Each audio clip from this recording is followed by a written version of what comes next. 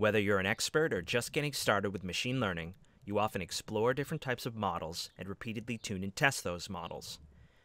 The Classification Learner app in the Statistics and Machine Learning Toolbox lets you train classification models using supervised machine learning without writing any code. Classification Learner lets you perform common machine learning tasks, such as importing preprocessed data, exploring your data, quickly training multiple models, assessing model performance, and the iterative steps required to tune model performance, including optimizing hyperparameters, misclassification cost, and feature selection. You can find the Classification Learner in the Apps Gallery, or by typing Classification Learner on the MATLAB command line. Classification Learner lets you import data from matrices or tables. The app can automatically identify your predictors and response variables based on your data type. The next step is to choose the validation scheme used to measure model accuracy. Once the app has loaded the data, you can choose from several classification algorithms, including decision trees, logistic regression, support vector machines, and boosted trees. If you're not sure which to choose, the pop-up tooltip gives you a brief description of each classifier. Pairwise scatter plots let you explore your data for important predictors, outliers, and visual patterns or trends. Training a new model is easy. First, in the Model Gallery, choose one of the classifier presets, or the Train All option. Next, click on Train. The Current Model pane displays useful information about your model, such as the classifier type, presets, selected features, and the status of the model. For each trained model, you can see its accuracy on the History panel and inspect its misclassifications in the scatter plot.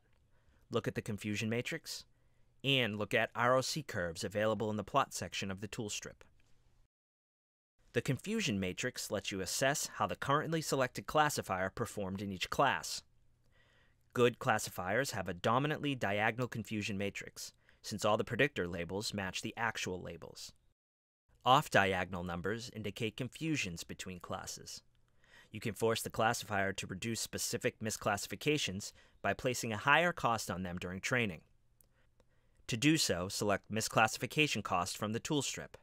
Specify uneven misclassification cost, and then retrain the model to see whether it helped reduce the undesired misclassifications.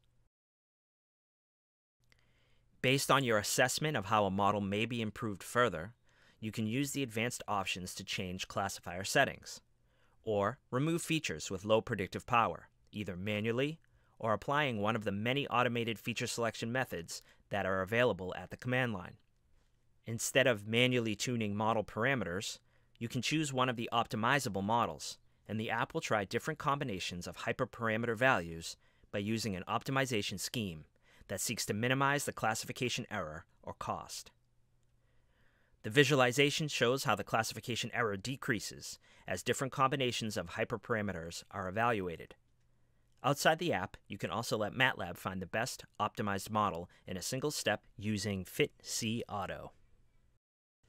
After you create models interactively in Classification Learner, you can export your best performing model.